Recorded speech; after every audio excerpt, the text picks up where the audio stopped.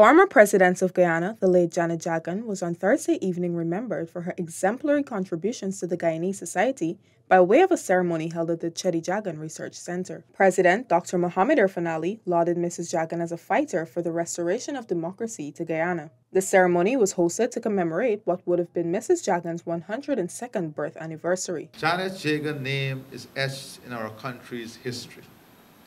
Her achievements cannot be erased. She was part of the historic struggle for independence. She was in the political vanguard in our country's epic campaign for the restoration of democracy, and later for its consolidation after 1992. Chief among the contributions attributed to Mrs. Jagan was her key role in the creation of policies which aided in the social and economic upliftment of the working class, and especially that of women.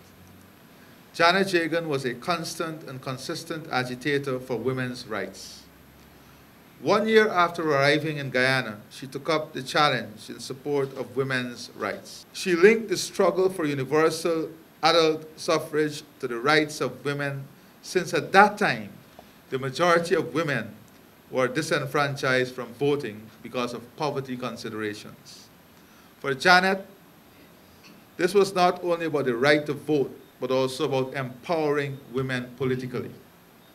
As I have said before, she helped to pilot and lent her support to legislation which secured betterment for women. Underlining a number of legislative actions taken by the late president, such as the reduction of work hours for store workers and the establishment of homes for working-class families, Dr. Ali noted that President Jagan played a crucial role in giving women a voice.